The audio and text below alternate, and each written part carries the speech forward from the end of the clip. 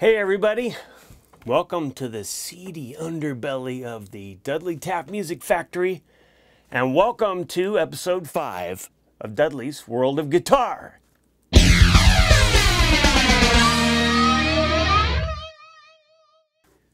Okay, so in today's episode, we're going to take a look at the evolution of a song, and so I thought what would be more appropriate right now than the title track off the new album, Cosmic Radio. So let's take a quick walk through the history of how it went from being a little riff I was playing in the Bahamas on the couch to, the full-on rock tune that it is today. So, to begin this voyage, we're going to go to the sunny islands of the Bahamas. And not just any island in the Bahamas, a kind of a strange, long, thin island called Eleuthera. And there's a bit of action at the north end of the island, Harbor Island, and there's a lot of wealthy people that have houses there. Lenny Kravitz lives up there. I heard Oprah had a house there or something, but who knows. Anyway, they do spot Lenny all over the island because Lenny Kravitz was born on the island of Eleuthera. But when I was a kid, we would go to this club at the southern end of the island, near a place called Cotton Bay. It was the Cotton Bay Club, and a really nice beach, and they had a hotel and everything. But my grandfather and a lot of his buddies from the Midwest and from the Northeast built houses down there, and so they would go there, basically between Thanksgiving and Easter, and they would go and play tennis and golf, and they had a nice pool, and they always had some cool Bahamian dudes playing music in there, and I jammed with the band one time, or several times actually. That was a lot of fun. So my grandfather built this house, and it was off the beaten path as far as where everyone else lived down there. So it's kind of a cool beach. Let's take a look at it here. It's small, it's secluded, it's got a nice little, it's a little lagoon here, a little sheltered lagoon, and that's Jack's Bluff off to the left, and that shields it from the prevailing winds, which come from the other side of the bluff over there, and it's just a really nice place to hang out. Now the old beach house is a little beat up, but we love going down there. And so at the end of the day, after we do our hikes or snorkeling or whatever we're doing, we usually have a couple of beers, and sit on the couch and play some guitar, usually after the sunset, and drink a little tequila. And it's just so relaxing down there, and there's no interference from TV, radio. I mean, there's like hardly any reception with your cell phone. You can barely get a text, and that's nice. So it clears your head a little bit, I guess, to find some ideas. It seems to be a fertile place for me to write songs, because I've written quite a few of them over the years down there. So anyway, this one started out like this. So Cosmic Radio started out as a riff in drop D or drop C sharp, because I tuned down a half step and then I dropped D, so it's drop D, C sharp.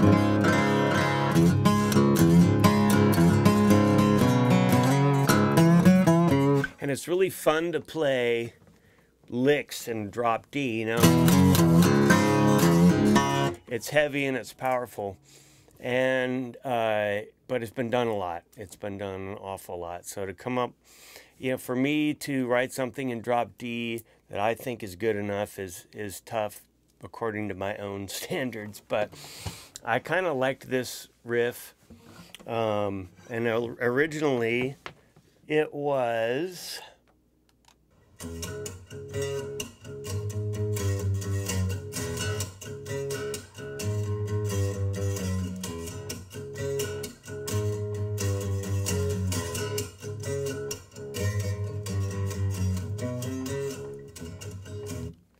So I started it out,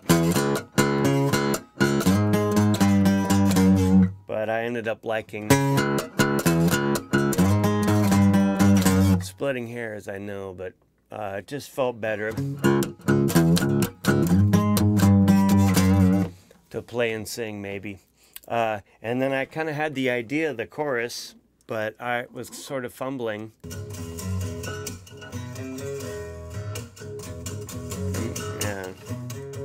Or I thought it was going to be maybe a B part of the verse.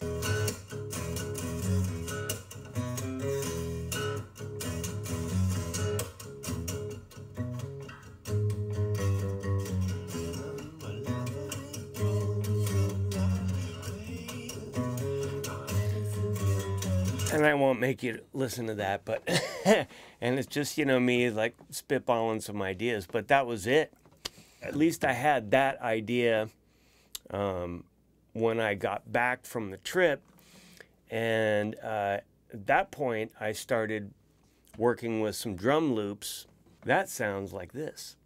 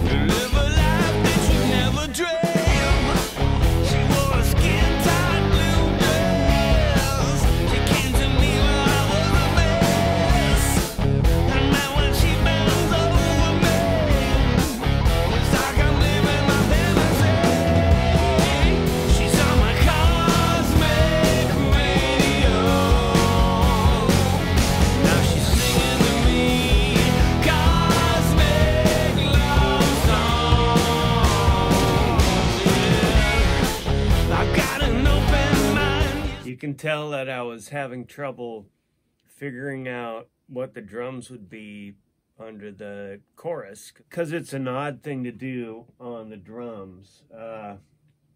And on the demo, that was, you know, I fleshed those parts out and I had an idea for the solo.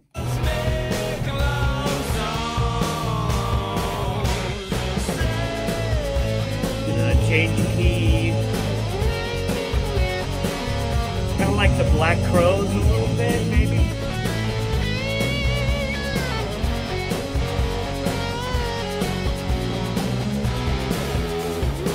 And then I knew it needed to rock out again, so ended up going back to the original riff. But that's sort of as far as I got it before I got, you know, drummers in the room. So what is a cosmic radio anyway? Well, for me, cosmic radio is the ability to tune in to something that you may not consider, something cosmic, something unearthly, something that's not normal. And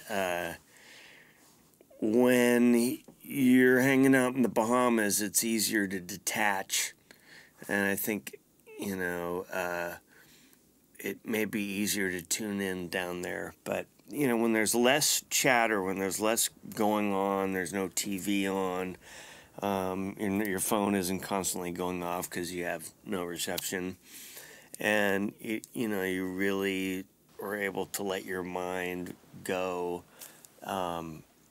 I think that's when you can harness a lot of creativity.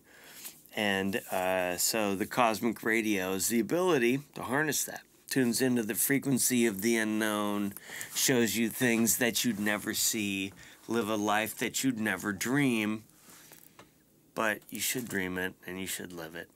And the second half is, you know, a love story. So if you keep your mind open, you know, a lot of good things could happen to you. So back to the song. All right, well, let's check out the final session here for Cosmic Radio.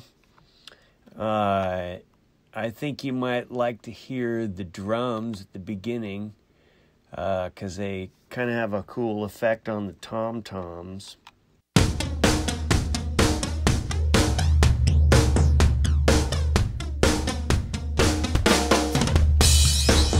Sounds a little bit like the Cars, doesn't it?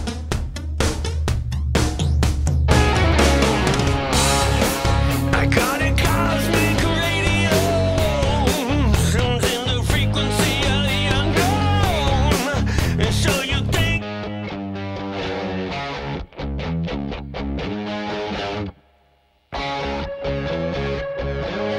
There's a cool little effect here. Into the second half.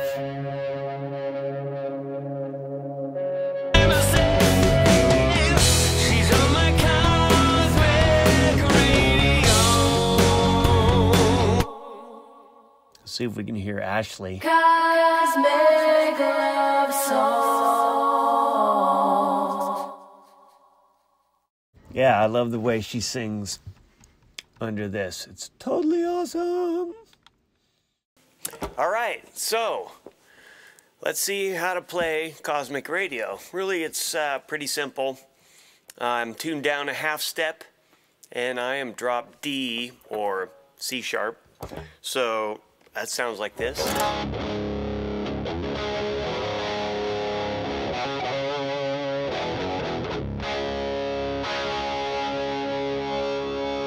I love this guitar. Okay, here's the intro lick. Only happens in the beginning.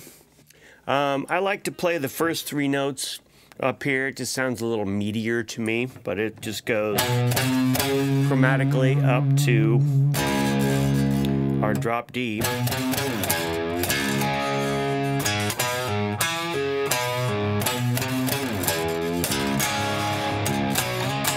So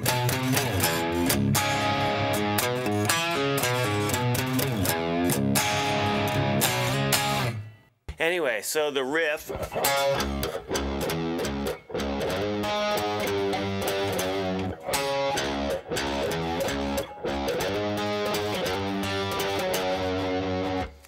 That's pretty simple. That goes through the whole verse. So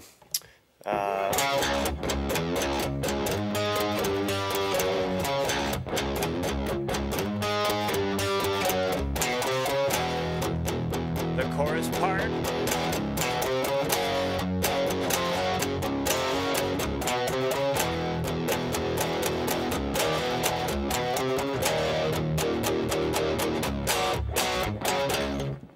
So the chorus part, so that's just kind of like an F. Just kind of a G.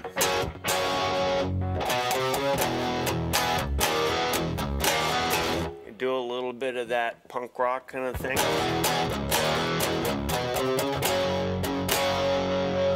All right, and then the last part of it is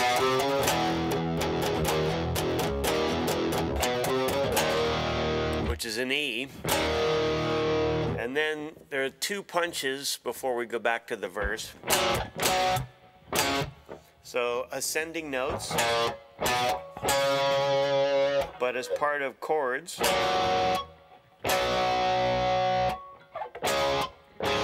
Basically. So you could think of that as a G. This is a C. And then back to the riff. But we're really only playing two notes together.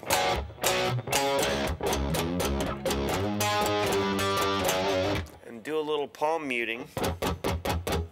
to get some of that heaviness out of it. And then on the chorus, you know, let go of the palm muting.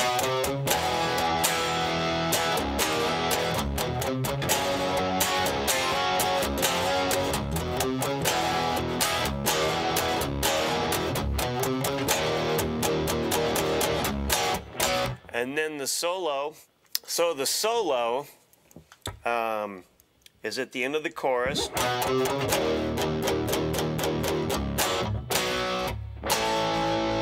So we're going to go to a B flat, to a G,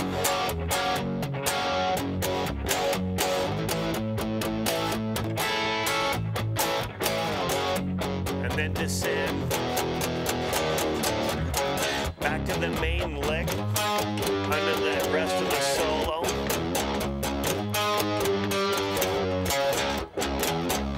And that's basically it.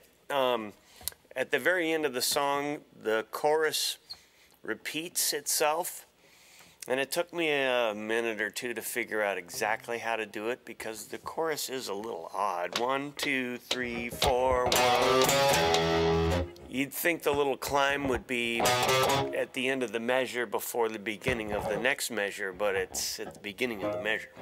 So we decided to kind of do just a little lick in between choruses. So at the very end of the chorus, where you go,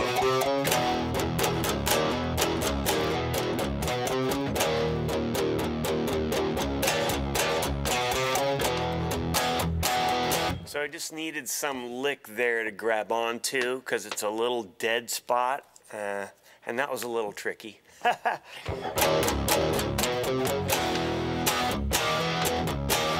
And I have to sing this whole time, so it takes me a while to learn a song, singing it and playing it at the same time, especially if I'm noodling around in the studio and coming up with, you know, riffs, and I just kind of forget them later, but they've been recorded and then they get repeated, and then I, you know, have to learn them again eventually.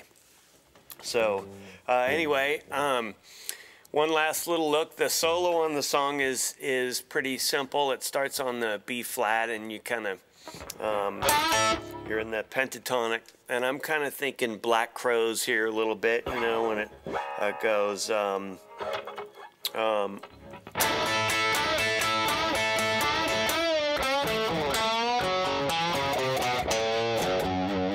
of course that lick down there is going down to G. So you're up on B flat, chord change, G, and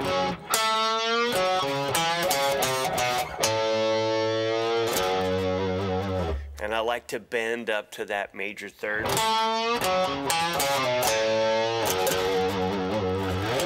And then I can't remember exactly what I did, but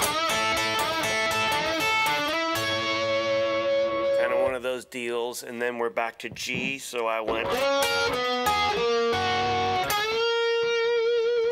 and then over the descending part before the second section of the solo, I set myself up for D minor by playing a D minor lick, and then when it hits the I'm ready to go, you know, over that.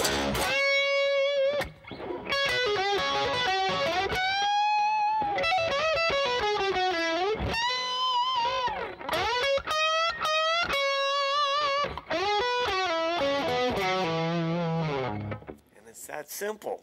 It's not rocket science, man. But I thought it was cool to start out, you know, kind of like standard sounding solo, and then when it got to the verse part under the solo, that part, oops, I decided to double it, and I thought it just had kind of a cooler sound to it, so that very end of the solo is doubled. But you can achieve a similar effect if you give it a little smear with chorus, but I don't really like chorus. I don't like Anyway, thanks for listening. I hope this wasn't too boring, but that's how you play cosmic radio. I hope you enjoyed it. Okay, now let's make some bacon. How about it? Let's preheat that oven to 400 degrees and get out a pan. And I like this one because it's got the grate on top and it's deep in there, so it catches all of the bacon grease, and you can line it with tin foil for easy cleanup. Now, the bacon should be butcher's cut bacon. That's nice and thick. And if you're in Europe, sorry, man, you guys, it's hard to find this stuff over there. Anyway, so we're going to put it in 400, and we're going to cook it for about, 25 to 28 minutes. Let's do 26 here. And we're going to take a look and see how it is at the end of that, 26 minutes. And it looks like it needs a few more minutes. You want the bacon to look like it's just starting to burn. That way you know it's been cooked thoroughly. So lay out some paper towels because we're going to absorb the rest of that bacon fat that you don't want to eat. It's tasty, but you don't want too much of that. So here we go. Let's pull it out. And let's set it over here. And just right away, you don't have to wait for it to cool down. Just get your spatula and put the bacon pieces evenly spaced on your paper towel. All right, space them out even. Okay. Now we're going to roll this baby up here. That way the paper towel absorbs all of the grease from the bacon, or quite a bit of it. And now you got a roll. And you can put that in the oven with your heating plates if you like.